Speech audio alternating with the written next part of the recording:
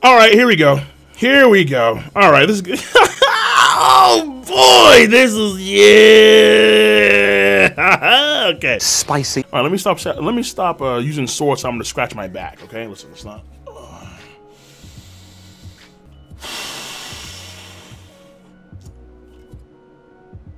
I think the games are onto something. What? Yo, it's so hard to say with a straight face. It really is. But I'm not gonna front. I think the games are genuinely onto something, and now more than ever, I'm open to it. So let me explain, okay? My mindset on relying on the manga, that has changed over the course of time a bit. Where I used to be pretty much like 95%, it's the manga and only the manga. The manga is the way to go. It is the primary canon, it still is, but it's the primary canon and you lead with that tremendously so. The anime was there, but you didn't really want to adhere to it. And then you have the SBSs too. And the SBSs, they were nice just to get Oda's intel on certain matters. But let's say there was something in the canon manga that actually contradicted what Oda said in SBS, you led with that and not with Oda's comments, essentially. Because Oda, a lot of times, would say, okay, well, it's going to be the year of Sanji. And then it winds up being 2 fantastic years, mind you, but still 2 years, damn near. Oda was always inconsistent on a lot of things that he stated as well.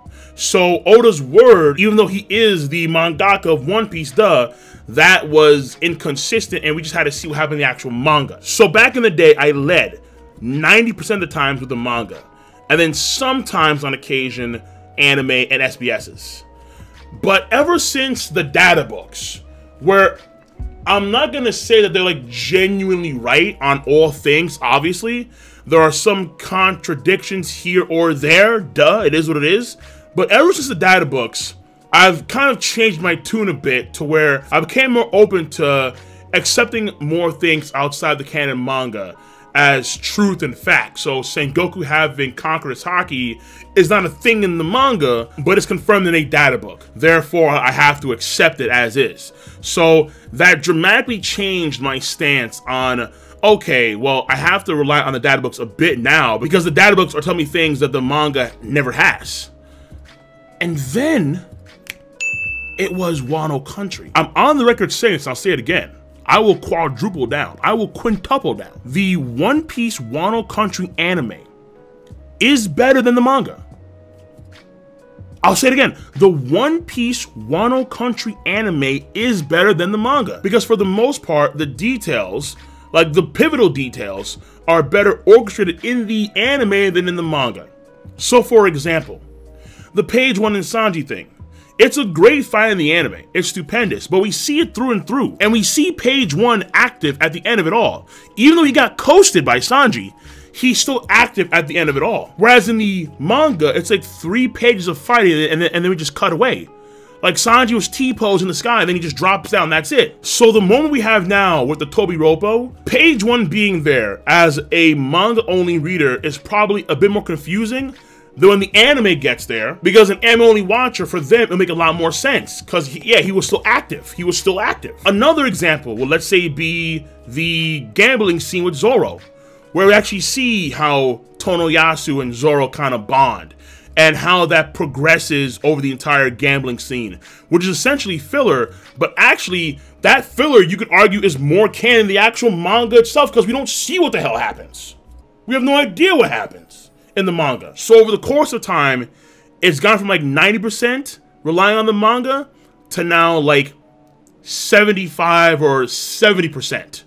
Where now I'm more open, now more than ever, to relying on the anime and also the Vivid cards for One Piece content that's actually canon and pivotal. And even though some things are relatively wrong, for example, now they're trying to add haki to the Rokushiki guys, which is kind of weird. Rokushiki itself is haki, which makes no goddamn sense. And then, of course, we have the anime with Batman, who was looking pretty studly in the anime. And then you have Urashima, who's apparently Whitebeard's second child. Apparently the Newgate family has ties to Wano, Even then, that means when Whitebeard hopped on to Wano Country, he went frolicking somewhere, met some woman, and then they gave birth to Urashima. And it's like, dude, like, the anime was wild for that. They were wild for that. But I'm willing to accept the anime adaptation in more respects than I ever thought before. And the same thing goes for the memory cards. Again, Sengoku conquers Haki. It is what it is. I just have to take it. I just gotta take it. So, now we understand that. The games. One Piece Pirate Warriors 4. Well, to be fair, 3 and 4, honestly. Because I did play 3. And 4, as this video is recording, I haven't played that yet. As of this video's recording.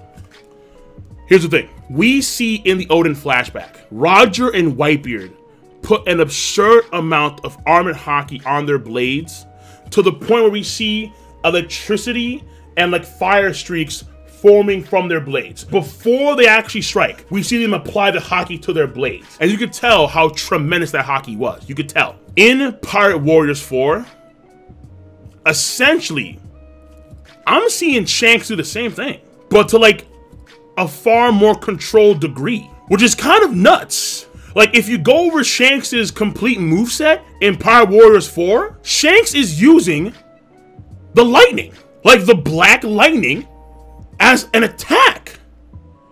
And we're seeing Roger and Whitebeard do that in the Oden flashback. And in Pirate Warriors 3, that was the same thing. Where in Pirate Warriors 3, Shanks does red lightning, and he also applies black lightning to his sword as well. Wait a minute now. Wait a minute now. Wait a minute now. Wait a minute now. Wait a minute now. Hold on. Time out a second. I said, hold up. Wait a minute. Once again, we're seeing Roger and Whitebeard apply armored Haki hardening lightning streaks of sorts to their blades.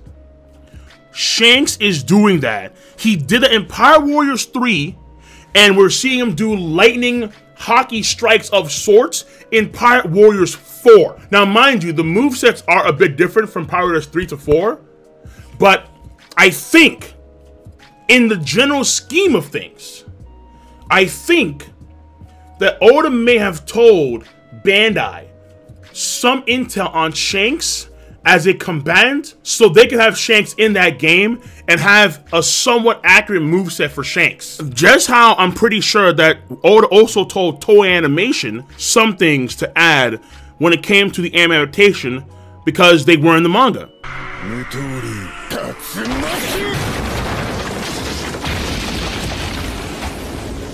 Whether it was the Zoro gambling scene, whether it was, you know, Sanji in page 1, I'm pretty sure Toei kind of got some intel from Oda on things to add. At the bare minimum, what the game is alluding to for me right now is the game is alluding that Shanks can probably do the same thing that Roger and Whitebeard did, where they put that much armored Haki on their blades. And if Shanks could, let's say, direct that lightning as like a strike from range, like what we see in the actual Pirate Warriors games, Bro,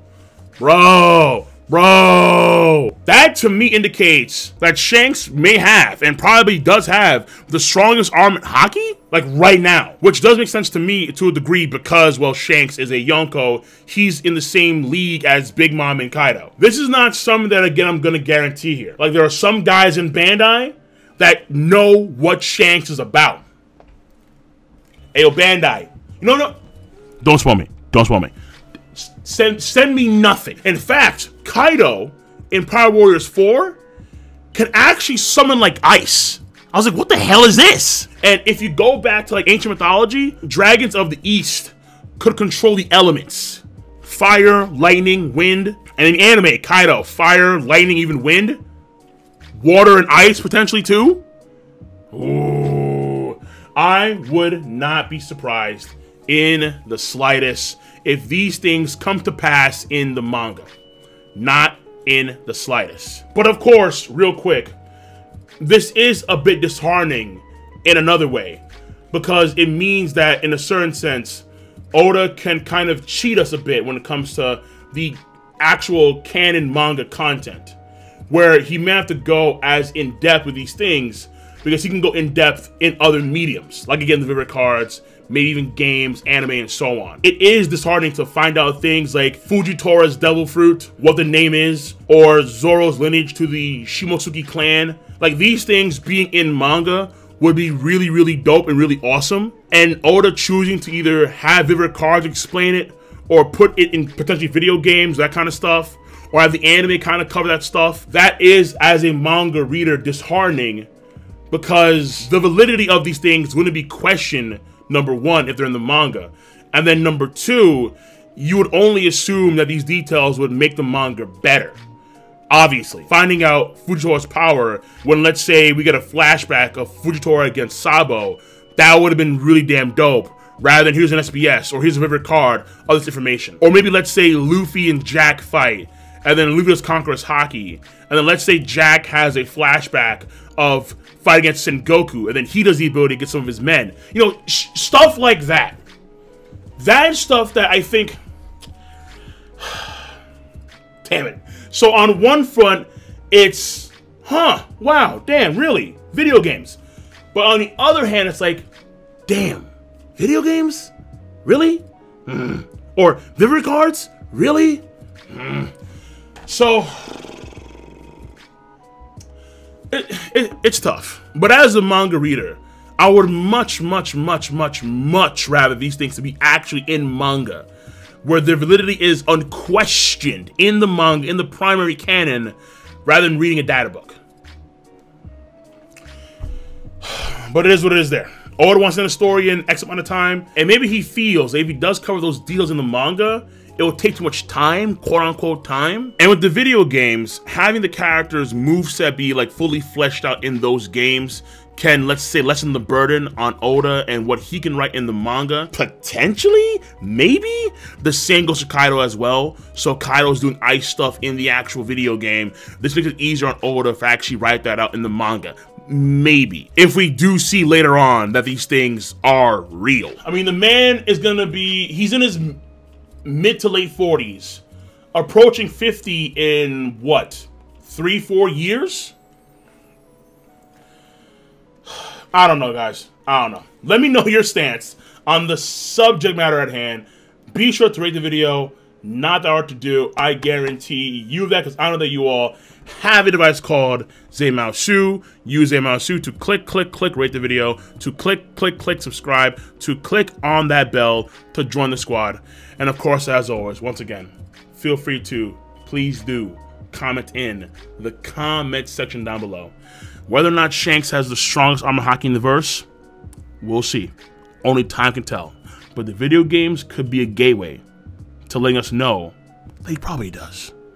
Peace, and have a nice goddamn day.